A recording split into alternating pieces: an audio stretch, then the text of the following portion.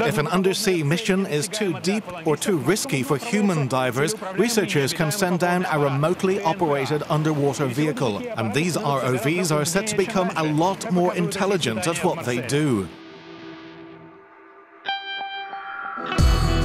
The Janus research vessel is about to leave the port for a day at sea. It carries a piece of technology often used to observe or manipulate items on the sea floor.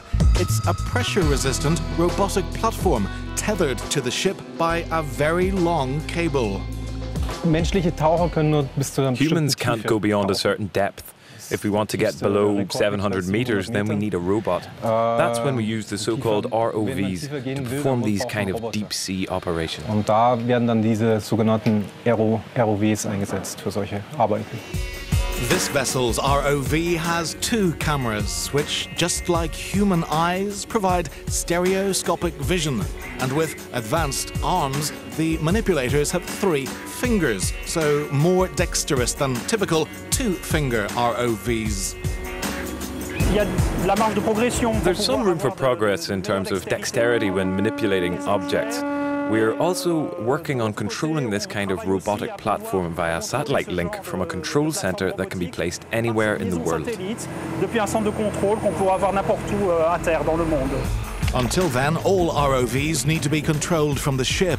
Moving the control onto land would be safer and more cost-effective because smaller vessels could be used. For the test, this ship in the Mediterranean Sea is linked via satellite to the control center in Belgium. Here, the operators work in a virtual reality simulation.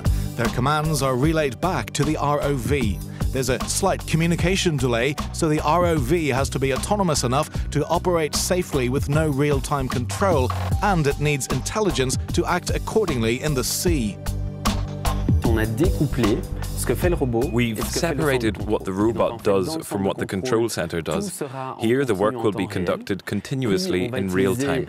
The intelligent software will be observing what we're doing at the control center and will be sending this information to the robot, which will be carrying out the tasks automatically by itself without our continuous guidance.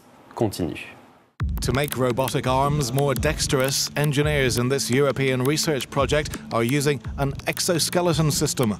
It provides the operator with force feedback, allowing to feel the weight and resistance of the objects manipulated in virtual reality. We'll control this 3D character in virtual reality.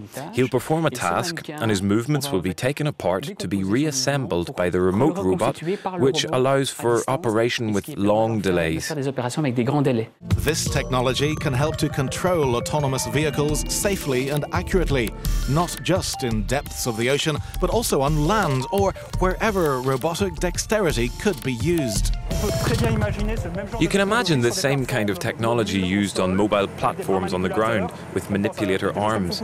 This kind of technology could be useful in dangerous situations such as Fukushima, where there's still the need for operations on the ground. The researchers are testing components of their advanced ROV system, heading to an advanced trial deep in the Mediterranean Sea.